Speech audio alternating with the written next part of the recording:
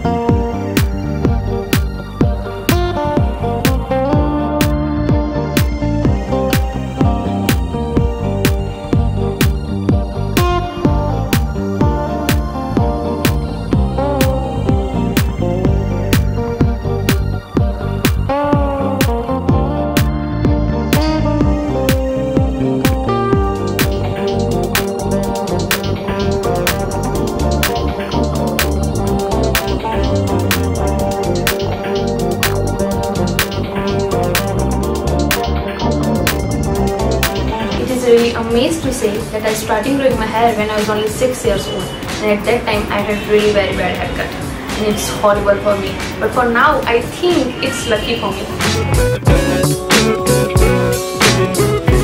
I wash my hair once in a week and it takes half an hour to dry and 1 hour to comb my hair. I normally tie it as a long braid and sometimes as a bun.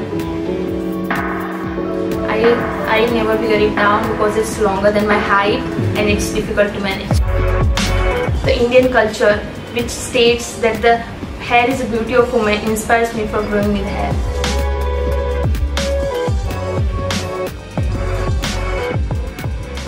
My mom helps me for getting my hair and she doesn't feel difficulty for that.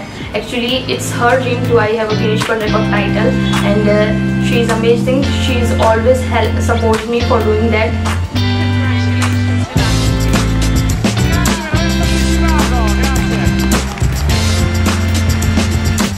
My family and friends proud on me. They thought that they had a real life Rapunzel. In fact, my friends nicknamed me a real life Rapunzel.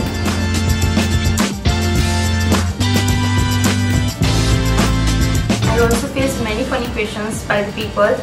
People say me, do you feel weight of your hair? I was like, do you feel weight of your hands and legs? So how can I feel weight of my hair? Even it's my body part. I feel very proud and blessed that I have a Guinness World Records title, and it's really amazing and it's really exciting and big achievement for me. Really big implementation if I break the record of longest hair in adult, but let's see what was God's grace and what was things moves on.